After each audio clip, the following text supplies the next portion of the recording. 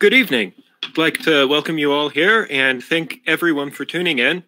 I'm Chester Liwosz. I'm the Project Archaeologist with the Mesa Prieta Petrolgyph Project, and I would like to introduce our speaker tonight, Mr. Arthur Cruz of Ohkay Owingeh. Before we get started, I would like to remind you to tune into next month's lecture when I will be talking about conserving sonic heritage, examples of the importance of soundscapes to rock art landscapes. So, but for this month, again, I welcome you to the Mesa Talks hosted by Los Luceros State Historic Site and the Mesa Prieta Petrolgyph Project. With us is Mr. Arthur Cruz, who will be talking about Phioge Pueblo and First Mesa. So, Art, would you like to introduce yourself and give us more of an idea of what you will be talking about?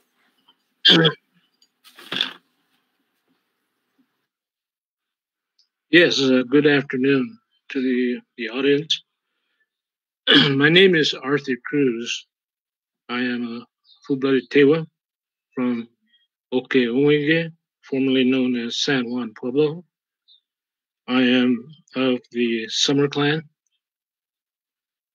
I am a graduate from Haskell College in Lawrence, Kansas.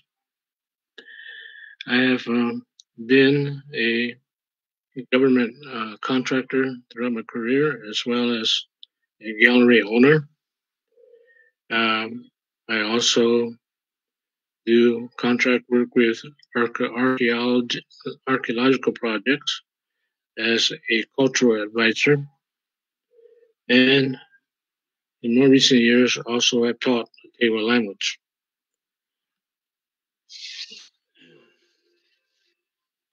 At this time, I like to talk in my Tewa language as an introduction before we go on. And I'll be arguing it. And I want to deep in the king of the Nandi. Whaa Pin yo Whaa Pin never be in a Nandi. That do never he can't remind you. Then to our day for it. Some people are going in there for it. You wink in the high and you'll get winking no more. In though into a never do the man in Bude or a man in Dao. You go so neho to a movie. In the on of its off we care. Again, won't be many. We under it. You know, wouldn't Timpoa, the Tikapoa, a tanky or a Syria. He will wink in the time of it to a never did me. He will hold him one and wink into a moon and I want to wink in the movie. Wow, tell about him. That is what he won't. He will already on to you. When that 2 hours, that you and party in the morning. The coffee on that. You were paid to high and yeah, and be 2 and that is the wink is over on that 2. What it be? On the moon. Are you on to you? Oh, now you put it now. Which those kind again, very many a boy in the road. It's on see now. Look up boy. Checking a poppy more. We get white chow, man. No, I can go. non tu mene e boa here e tu boa here o pute kai te pare un champo e he wina e gote a wina tepi na un tepi ra ho ma te wi ho ya e tana me bo isigia i were o e vimandi rea dempia India e wana mo so i wera o newe ne na pi ne Phioge tu i wera o newe kai o hari antu ye wa anere newe di piwa wingiri me wa hari poa o hari kwamwa a we sigi mo o nene o sonde we tsure o i wera o we tsure e ra i wera o e bin nandi mo ina wa rinko data na ha Tewa ri ise wa ane ha o be ya wa e wiri to wa i pi wa we o ia na pi ne tane e tu ka fe mai ne wa o we be we mu we ka po ya wa and then now na bi then now rin fare and now e kana tu ne e to yan ko ne we tu me in respect to everybody that's listening in the audience from afar neighboring pueblos Tewa Hopi friends Amano. And this is a story that's been left by our elders from San Juan Pueblo. More specifically, Mr. Herman Agoyo was the Summer Clan, Stephen Trujillo, Winter Clan, Geronimo Montoya, Winter Clan, and other outside sources from various archaeological agencies that said in the writing and hearing the story by the elders. But this was written and was left, and our brother Herman fell sick.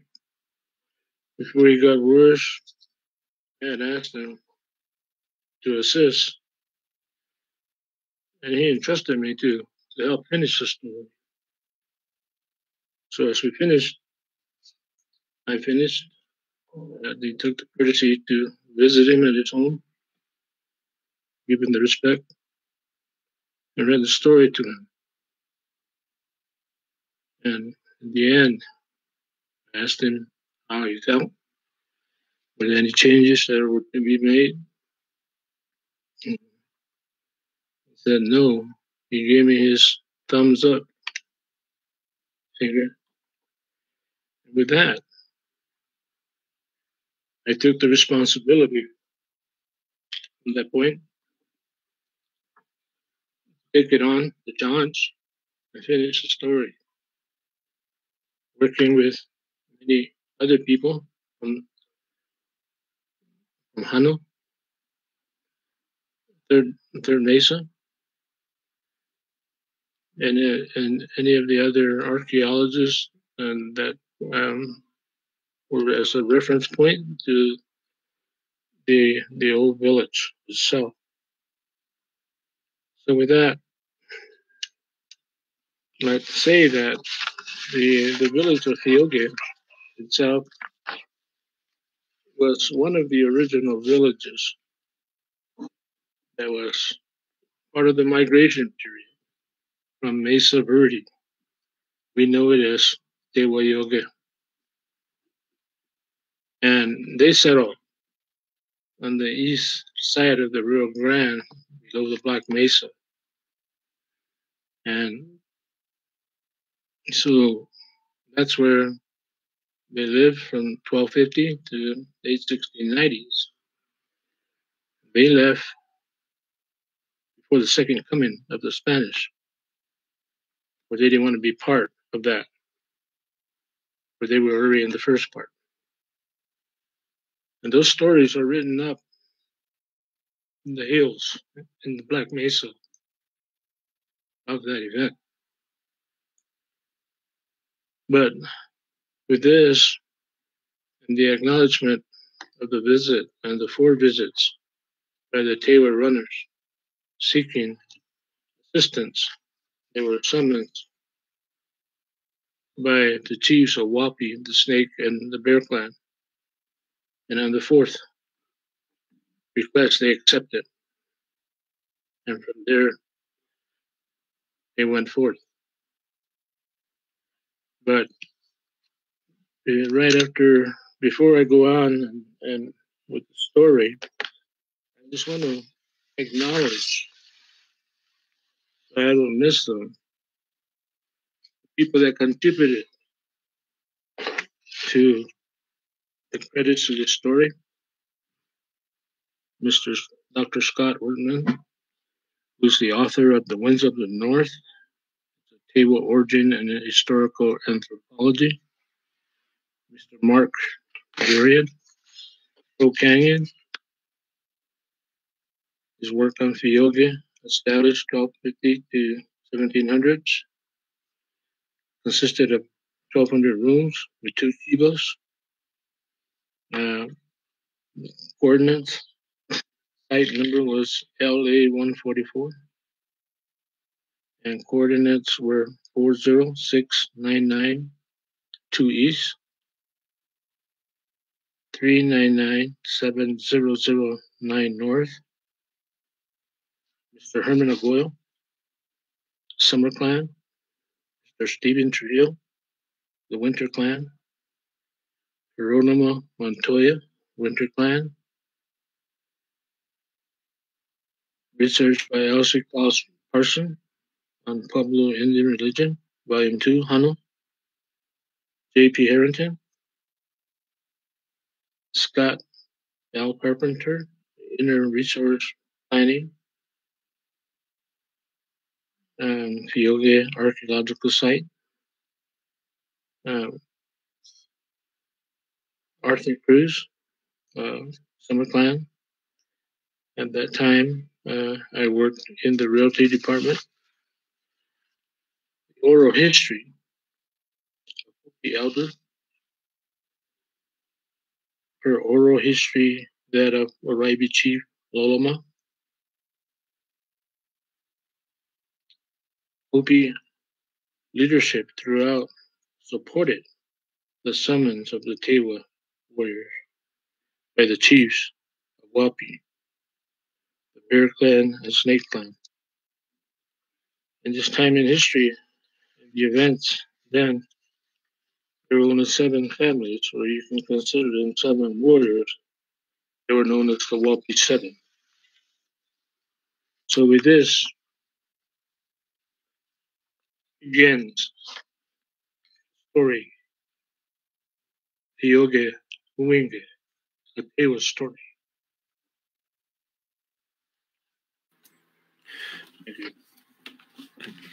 I would like to take a quick minute to mention that after today's video, we will have an online Q&A. So please post your questions to our Facebook events page, and I will read them back to Art so that he can answer them for you.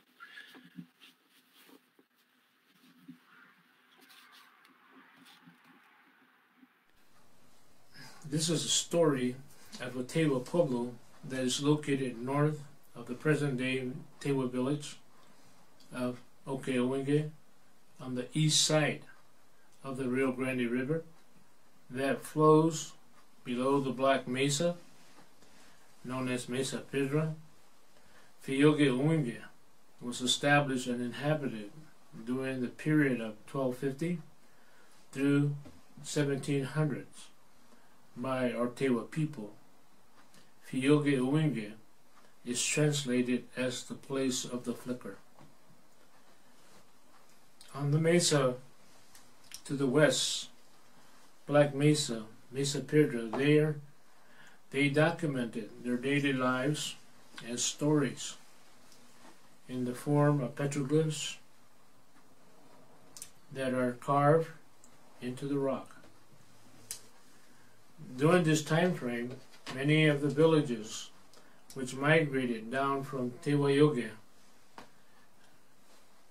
Mesa Verde, settled along the Rio Grande and Rio Chama rivers, were being faced by hardships from outsiders and the environmental conditions that affected their survival as a people. And farther west into Hopi country, the peoples there also suffered from hardships and the invasion of various tribes that were invading their homelands for food, livestock, etc. Phioge and Ohkay Owingeh were two of the Tewa villages summoned by Whaa Pin chiefs to assist them in their dilemma of promising them a better life. And this time the leaders of Phioge gathered his people, making them aware they were going to be leaving their village, as well as not wanting to associate with the Spaniards when they returned in the following years, 1692. As they left Phioge Owingeh, some of the people moved into Ohkay Owingeh. The remaining group were joined by the group of Tsanwade in their journey to Hopi. The leaders left a caretaker in charge of the village, herein known as grandmother, with his story unfolds.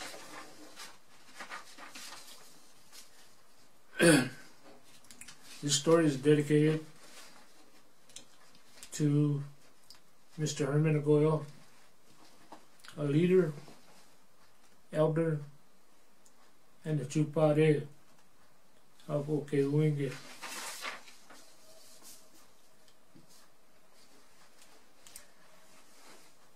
A Tewa story, Phioge Owingeh.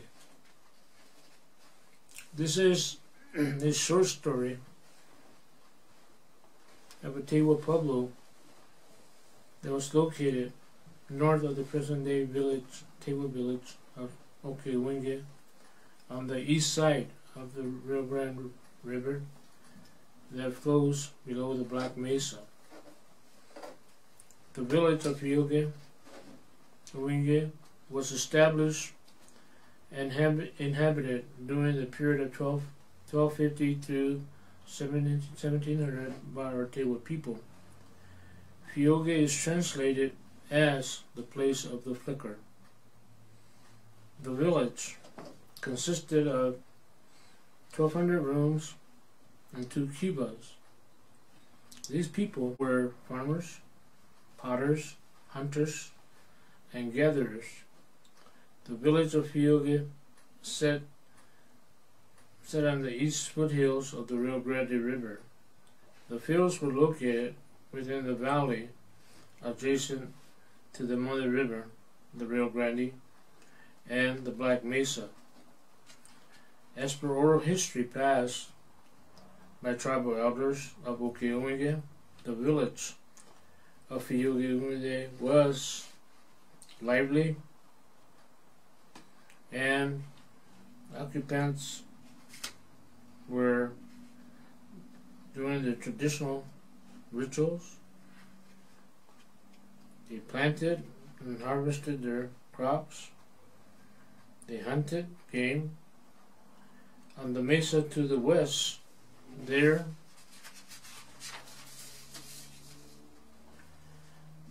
They documented their daily lives in the form of petroglyphs that are carved into the rock that tell their stories of their lives.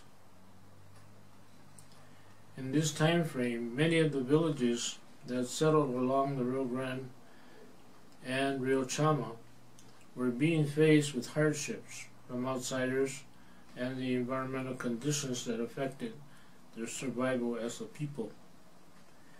And further west into Hopi country, the peoples also suffered from hardships such as no rain, non-abundance of crops, and the invasion of bands of various tribes that were invading their homelands for food and livestock, etc. The people of Phioge were one of two Tewa villages summoned by the Whaa Pin chiefs of Hopi, the other being Tsaiwade, to assist them with their dilemma of the marauding tribes. So then, in this particular time period, the village of Phioge gathered and made the people aware that they will be leaving their village, as well as not wanting to associate with the Spaniards when they returned in the following years of 1692. They prepared a bundle of cornmeal, a coral necklace, turquoise necklace, and other traditional items, and buried them on the Black Mesa just west of the village. This was a sign that they would return someday and recover them back. After this, they began their journey to Hopi to assist them. The Hopi people had promised the Tewa people a better life, such as abundance of game, agricultural land for crops, water, and land to build a new life. This was to the contrary. As the story unfolds, the Tewa people of Phioge were asked by the Bear clan and the Snake clan chiefs of Whaa Hopi to come out and assist them. This was done with concurrence of the Hopi villages throughout Hopi land. It is with this that the people of this village were told of their plan. As they left Phioge, some of the people moved to Ohkay Owingeh, and the others remaining group were joined by the Tsaiwade group and began their journey west to Hopi. As it was then, the people of Phioge left a person in their village as a caretaker. She was an elder woman known as grandmother. As she realized the loneliness and ventured through the streets of the plaza and throughout the kibas, she heard crying in the distance. She listened to get some sense of direction where this sound was coming from. As she listened and got some direction, she proceeded to the area and was going through each of the dwellings. She came across a young boy that was left behind by his family. She attended to him in comforting him and taking him in now as her own. She wondered of the people as to where they might be in their journey, but had no idea that the group would be splitting up. So as the months, seasons, years passed, she raised this boy up to be a young man and thence becoming a man. He was told of how he was left behind and how she had raised him. As he grew up, he was taught the tradition of the people. As a young man growing into tradition, and had to go through certain rituals before one could journey out of the village. and be on his own. So the stepmother kept with tradition, and the young man now is growing into a respectable traditional Tewa man. Follow tradition, and the day soon to come, he will be allowed to leave the village. As the Tewa people journeyed through the Hamas region, Tewa runners intercepted the Tewa group and asked them to come into their village and perform their traditional rain ritual, for they were being faced with a drought in their homeland. The Tewa people were known for the power of rain and making springs, Whaa Pin. They honored their request and were taken to their village. The result of the ceremony was sleep. The Tewa religious set were disappointed of the outcome and asked them to leave. So the Tewa people left and continued their journey west to Hopi. As they furthered their distance from Hamas, a runner from Tewa came after them. The runner told them the religious leaders asked them to come back, apologizing to them for the sleet turned into water and nourished their land.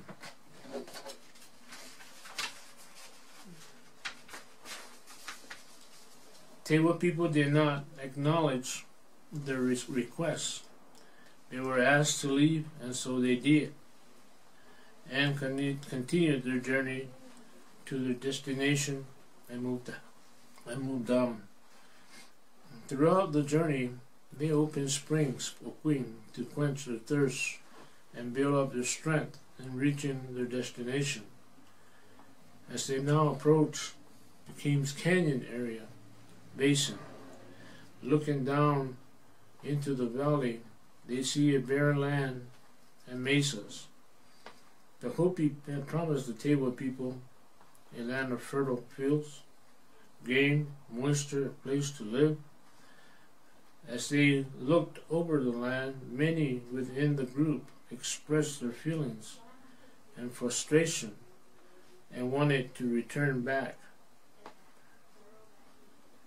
But leaders of the group said, "We have given our men word. In Tewa, we say Saint-Tu.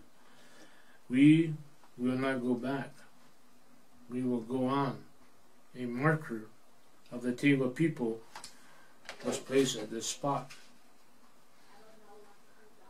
As they made their way down the mesa top into the valley, through a crevice between the rocks, there they etched the clan signs of the groups, which numbered 8. They were the cloud, the bear, the corn, tobacco, pine, sun, earth, and medicine clans.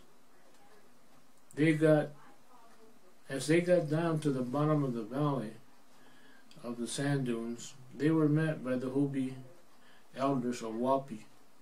Here, a marker was placed by the Hopi to mark their meeting and acceptance of the Tewa people.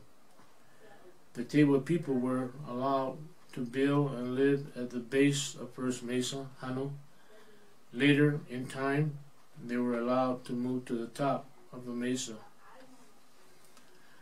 But back at Phioge Owingeh, the young man grew up and learned his traditional ways, fulfilled his obligation by making a bow and arrows, killing a mountain lion, using the leather for his quiver, killing a deer, killing an eagle, and harvesting the feathers, which were very important for protection and ceremonial purposes. Now he was ready to leave in search of his father, mother, brothers, and sisters, and his people as he journeys on seeking the route of his people.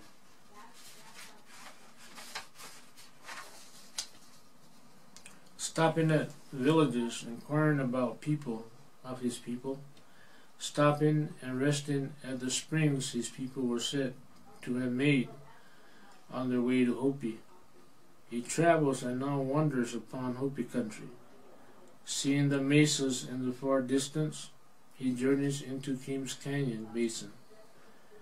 As he wanders, stopping and looking for any sign of life, he hears sounds of faint talk, laughter in the distance, echoed by the wind. Listening closely, he is trying to get a sense of direction where the sounds are coming from.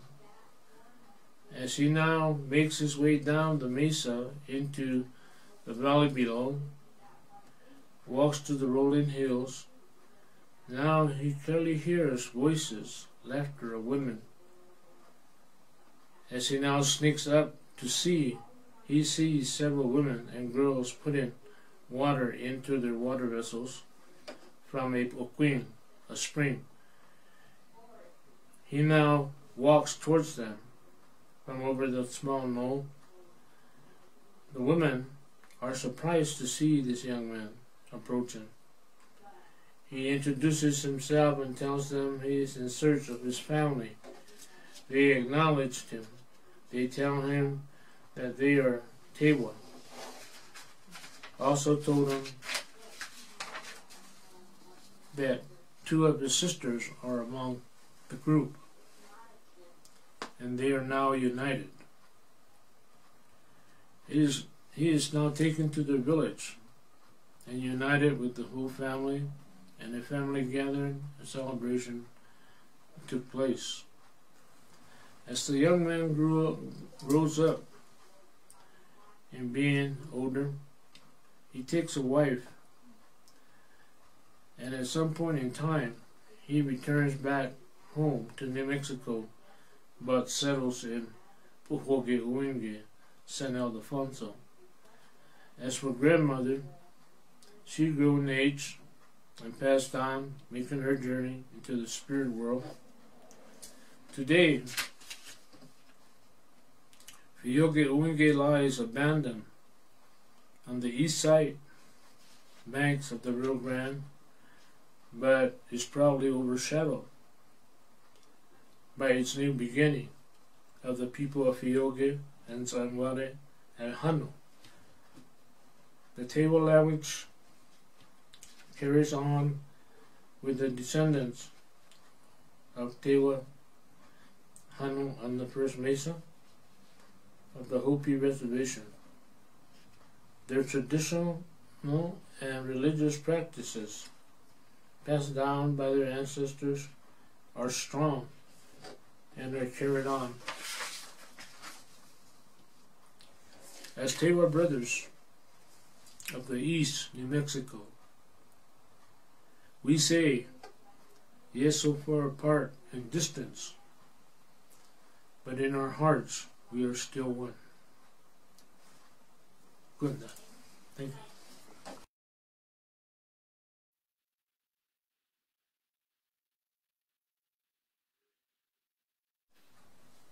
This is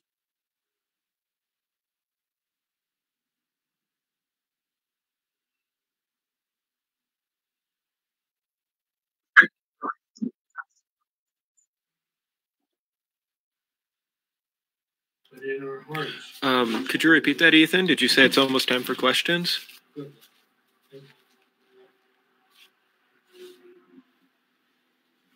Okay.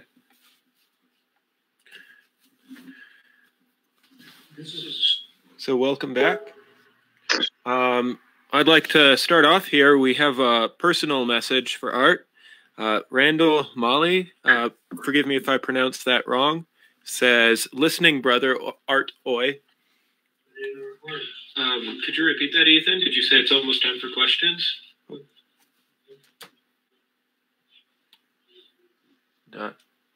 Sorry, I left my speaker on.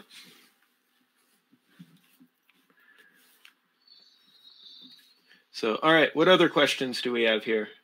We've got people tuning in from all over, from York, Pennsylvania, Goodyear, Arizona, Santa Fe, Let's see here. Where else do we? We have Bernalillo, Colorado, Virginia. So thank you all for tuning in from all over. Does anyone have any questions for Art?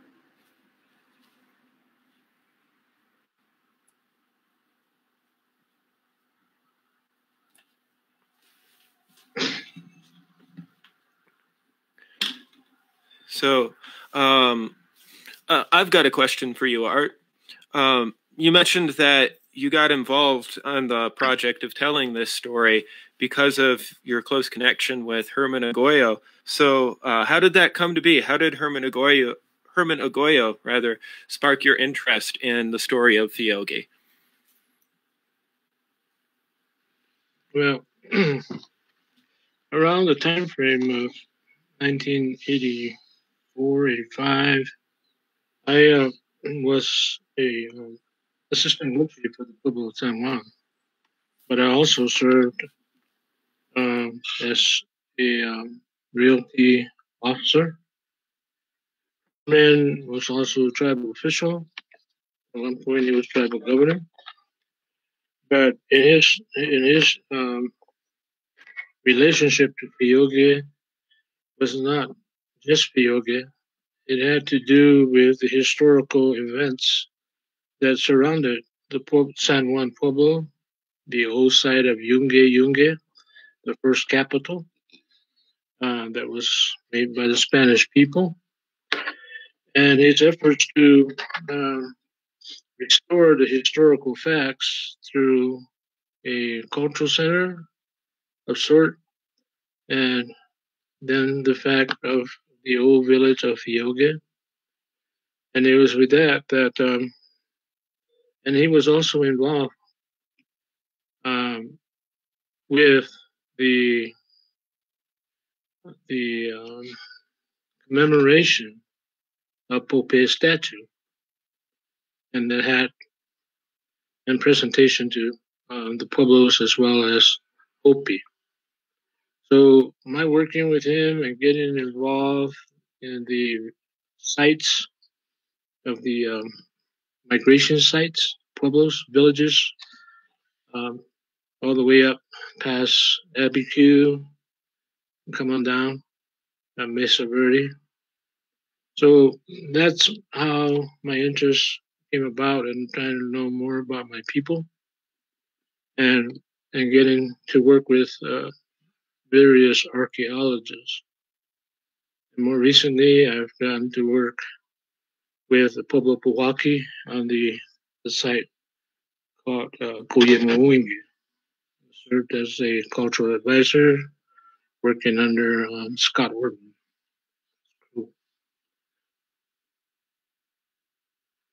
That somewhat answer the question.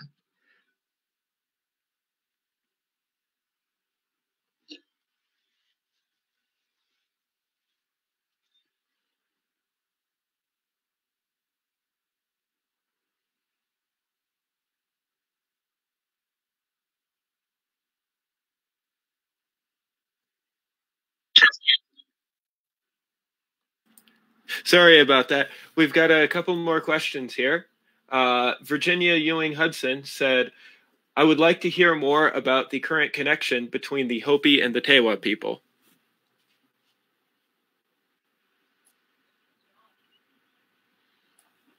I guess the connection is that by language, we speak the same language. However, there's somewhat of a variance. One question asked to me already. It was cited in a book by Yava, the Big Yellow Snow, that the languages between that of Tewa there at Hano and that on the east side, New Mexico side, was somewhat corrupted by the Spanish influence with their Spanish words mixed in.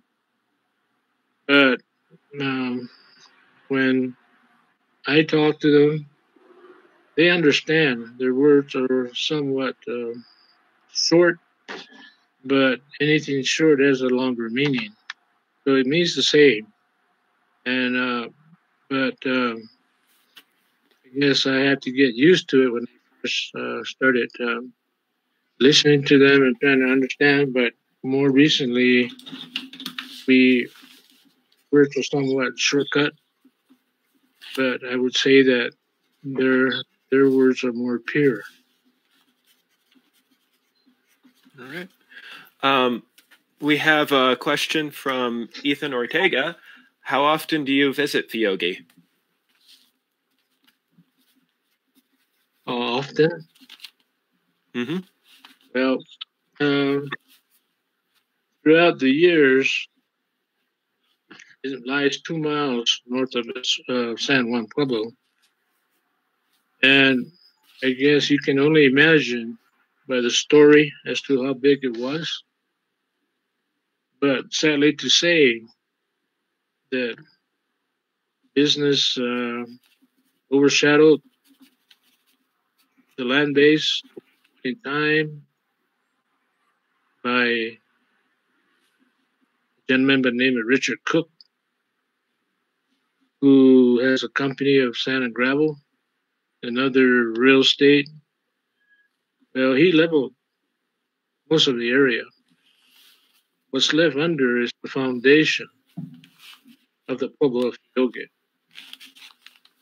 And my relationship to that as of today is that there is a project that wants to get started with efforts and services that could be brought to the Pueblo with Mr. Scott Fordman from the University of Boulder, archaeologist, to try to lay the foundation of what the village was.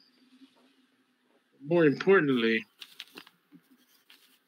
to be understood both Mesa Prieta Petrolgyph Project as well as Los Luceros,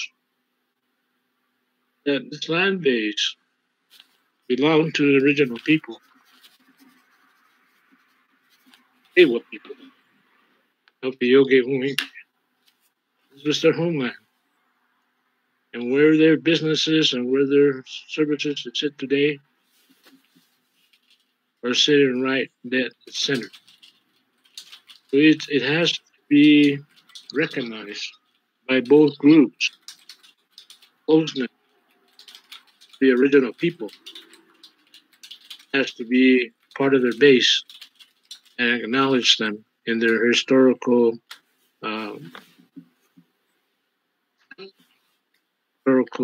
description.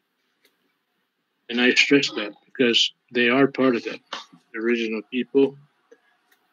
They need to be represented. Very well said, Art. We have, let's see here. Our next question is from Chris Herbst. The other village of Tewa people who went to Hopi, where were they located before they left? Were they people from Santa Cruz? Well, the people from Santa Cruz. Santa Cruz is the site where they were situated. They were the village of Whaa Pin. But they were southern Tewa, originally from the Galisteo Basin. They also moved because of the Spanish threat, and they ended up at that site. Okay. And today all these areas are surrounded by checkerboard areas of outside ownership.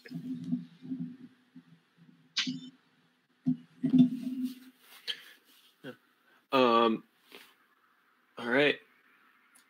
So our next question comes from Betty Jo Childers Acres. Are Tewa and Tewa close in?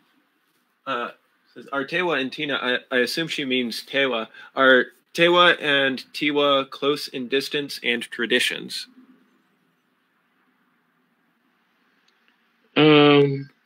I would say yes. to some point.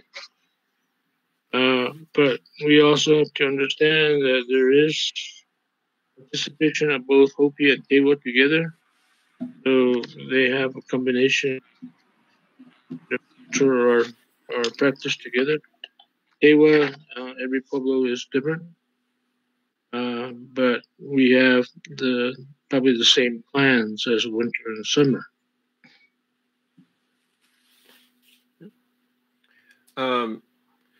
So I've got a question from Scott Ortman, who you gave a shout out to earlier. Scott says, thank you, Art. Why do you think the Pueblo Revolt does not figure more prominently in the story? Why? Well, I guess if you look at where we are today and what has been taken away and not really recognized, I think that what the Pueblo Revolt and what it tried to do to its people, its religion, its way of life, by enforcing the outside unto them, that was the reason for the Pueblo Revolt. And I think that looking around today, wow, you can see how far our land would have been from north to south to east to west, and what the Spanish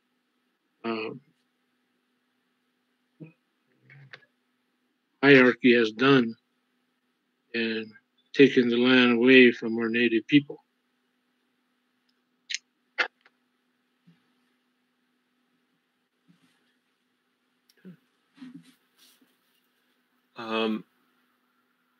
Yeah, wonderful. And I want to just say a little reminder to the members of our audience that back at the early part of this video, Art mentioned that the people who left for what would become Hopi Tewa, First Mesa, left around the time of the Pueblo Revolt. So that was actually a very interesting question. So, all right, we have a question from Linda Brown. Do you have any thoughts about the trial on Mesa Prieta?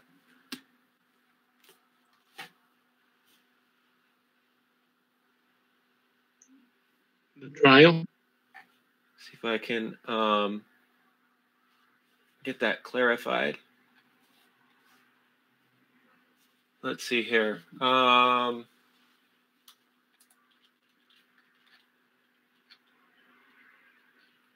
see here. Trial. I don't see. Linda, could you clarify that? But I would also speculate maybe she means the trails. So, are there any connections between between the trails on Mesa Prieta and the moment that people left Phioge for First Mesa? Well, I think. Okay, yeah, she means trails. Okay. Well, knowing that the old village sat on the east side of the fields, which is now considered Los Luceros, the Mother River, the Rio Grande, Black Mesa, the site. It is somewhat to say that yes, there are trails going up there. However, they have not been laid out yet. That's one of the projects that might be starting down the road as to where these trails were, as well as the irrigation systems, etc.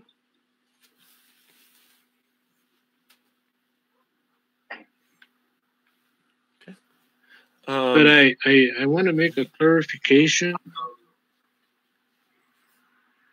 I want to make a clarification regarding the journey to Hopi. The springs where they stopped in their journey, other than Amos, they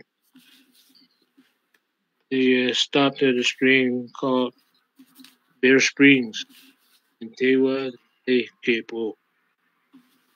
And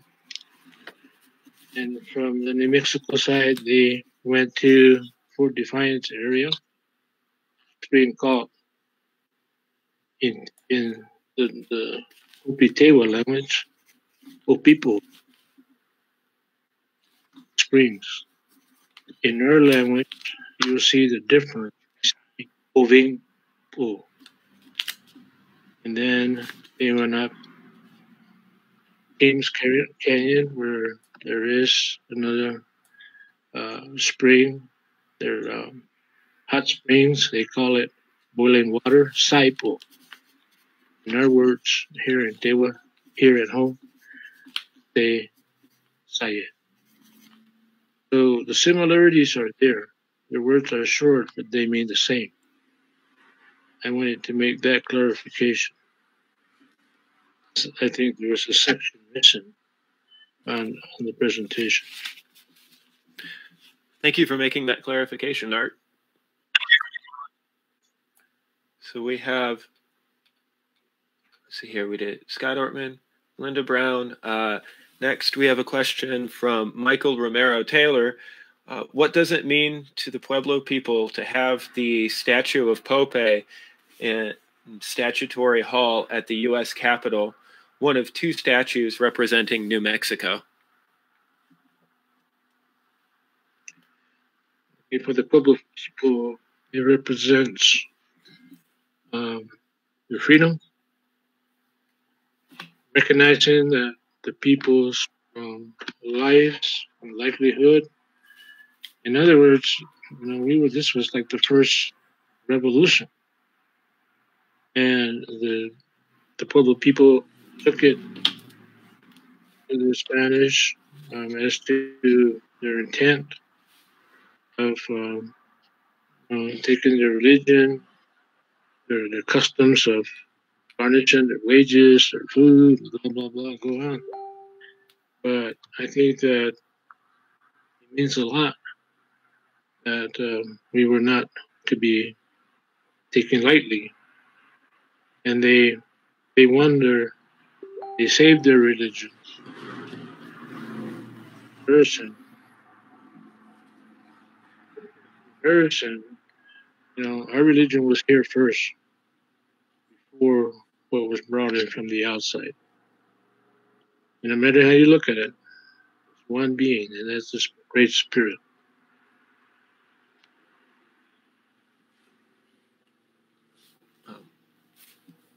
Well said, Art. We have a comment from Timothy Wilcox. So Tim says, "Great talk. My cousin's husband showed me where he thought Sawede might be." Did I say that right? Sawede? Where it might be? Yeah, you're getting good. Well, Sawede is located, I guess, north southeast of San Juan, towards Himayo area, and it's near the. And today, it's the ruins are there. It's in private land holdings. But I really can't tell you pinpoint unless I had a map and show you. But it is in the Santa Cruz area. All right. So next question is from Jane Seiler. I missed the beginning of this, but are there tours of this pueblo? Which pueblo? I think she's talking about Phioge. So, I mean, I can go ahead and field that. There are currently not tours of Phioge Pueblo right now. Art, would you like to explain why that is? Well, first of all, it's surrounded by private checkerboard areas. The area is a small portion of what was left of the ruins and the foundation of Phioge are enclosed by a fence, and we're trying to. It's under the land holdings of Pueblo, and hopefully in the near future there might be an opportunity to lay out the foundation of what the village might look like, and hopefully that would be something would be incorporated to both the Mesa Prieta Petrolgyph Project as well as Los Luceros, as to include as part of their historical fact and contribution back to the Pueblo.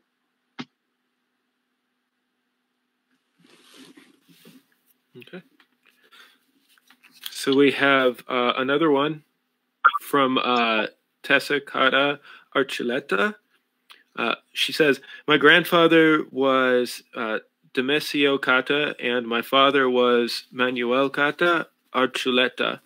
My husband found a photograph of my grandfather that also happens to be in Volume 9 of the Handbook of North American Indians. Seeing your braids reminds me of grandfathers. My grandfather was born in the late 19th century. Can you talk about them?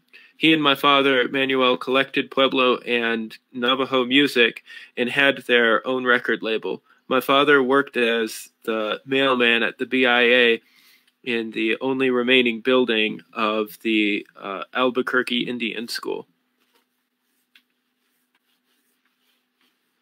Yeah. Well, I'm thinking by that because I'm not that old and I really can't think that far back, but I can imagine how our elders looked back then because I get to see some of the photographs at some of the sites, like the 8 northern pueblos that represents the governors throughout the century, and what they look like, and facial looks, and the long hair, the representation of tribal government. But I really cannot expound on other or those people because they're older than I am, and I'm not at that age yet. But thank you for the question. All right. And so we have our next question is from Sarah Hume, who says, I grew up in New Mexico and had many New Mexico history classes in school. The return of the Spanish was always portrayed as an event that was welcomed by the Pueblos. I am in my early 50s. Do you think the current public school history classes more accurately portray the feelings of the Pueblos at the return of Spanish? And if not, how can this be remedied?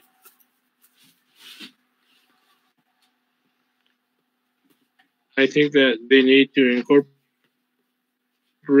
with the into their cultural or history classes to get a perspective of both. It's only one story that's told. So that's my thing about that question, is that they need to be indigenous curriculum included in the school system.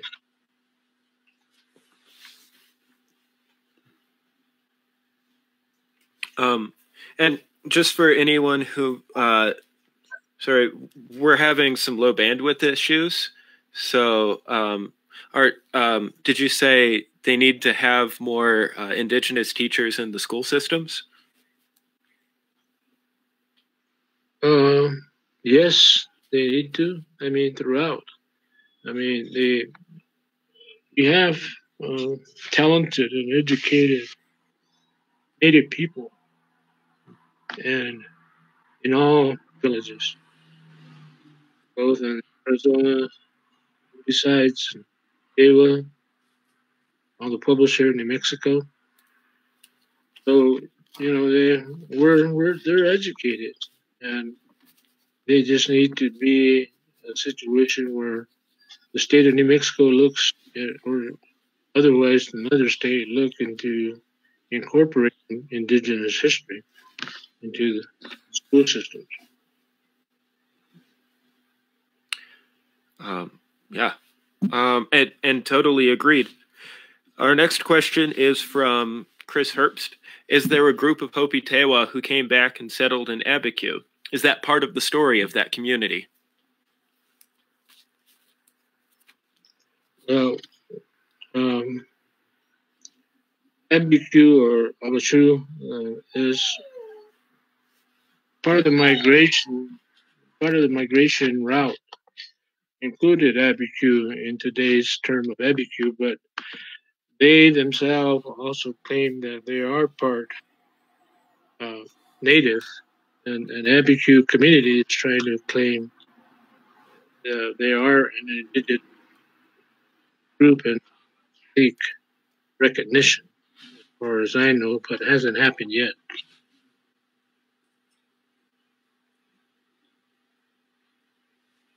Right. So I have another question for you, Art. During your story, you talk about the as the Tewa come into the Hopi lands and they descend down the mesa, that they leave their clan signs on the walls. Is there anything that you could share about those clan signs? Well, those are the clans that came from New Mexico, and those clans throughout the generations are still there, and it's incorporated probably with the Hopi as well. But I know that those clans are represented in their ceremonial activities.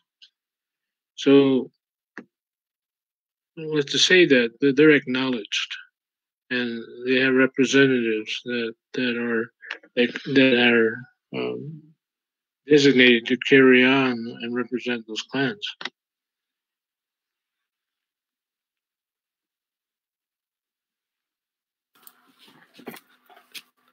Thank you for answering that. Very interesting. So we have another question from Jane Seiler. Art, do you ever have dreams of your ancestors? And she clarifies, if you don't want to answer, that's okay too.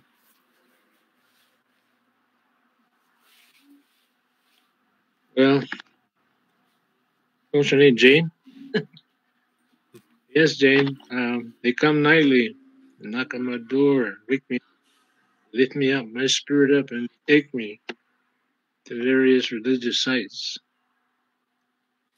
Yes, they,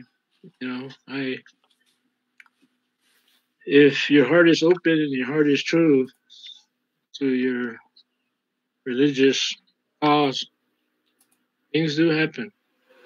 Things are shown to you. And you be blessed if they do happen to you.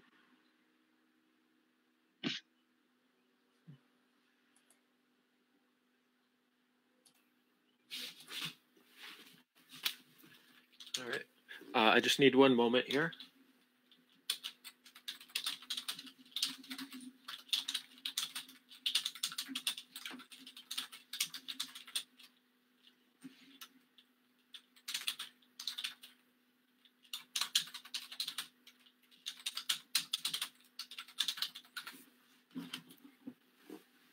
All right. Let's see. Okay, I'm looking for more questions. I'd like to make a comment if I can. Yeah, please. I just want to clarify that in this story of Phioge is how our people left from here and got Tewa or Hana, and were taken in and allowed to stay at the bottom where they built their villages. But the other part of how our people helped took care of the issue of the marauding tribes and how they were given, kept keeping their promise of what was promised to them. That part of history written in a book as shown to you. And I don't know if it was shown, but it's part of Pages from Hopi History. And it's this book. And that tells the story to how they were people and the warriors took care and saved that village of Whaa Pin. And so that's a story by itself, and that once our people got to the base, the rest is taken over by the story of Hano, Tewa. Ours just goes from here and how they got there. I just wanted to clarify that. Yeah, thank you. Excellent reading suggestions, Art. And I would like to thank you for your time, for all your effort in doing this research, and putting together this talk for us tonight. I would also like to thank all of our commenters, for everyone who has been engaging with this conversation and helped clarify things for us. And of course, I would like to thank Los Luceros Historic Site, as well as Jennifer, the project director of the Mesa Prieta Petrolgyph Project, for all their work in hosting this event.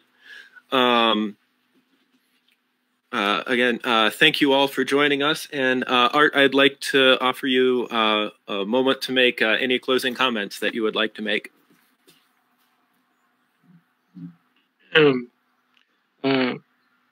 There was a gentleman by the name of, I think you said Randall Molly.